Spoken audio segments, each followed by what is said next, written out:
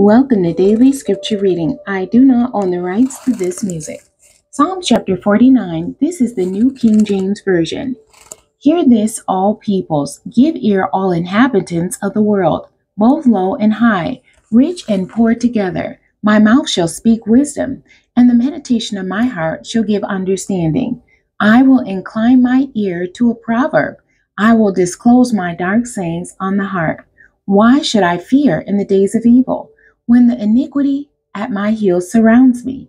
Those who trust in their wealth and boast in the multitude of their riches. None of them can by any means redeem his brother, nor give to God a ransom for him. For the redemption of their souls is costly, and it shall cease forever, that he should continue to live eternally, and not see the pit.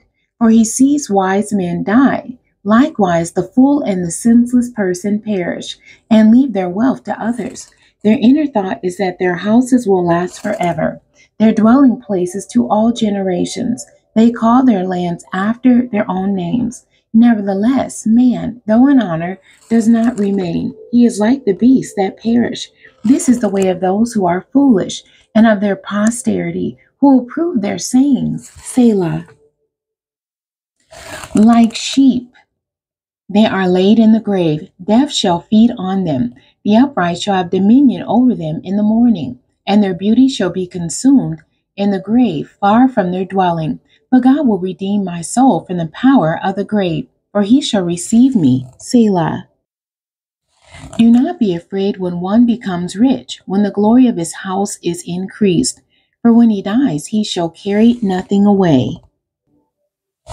His glory shall not descend after him, though while he lives he blesses himself. For men will praise you when you do well for yourself. He shall go to the generation of his fathers. They shall never see light. A man who is in honor, yet does not understand, is like the beasts that perish.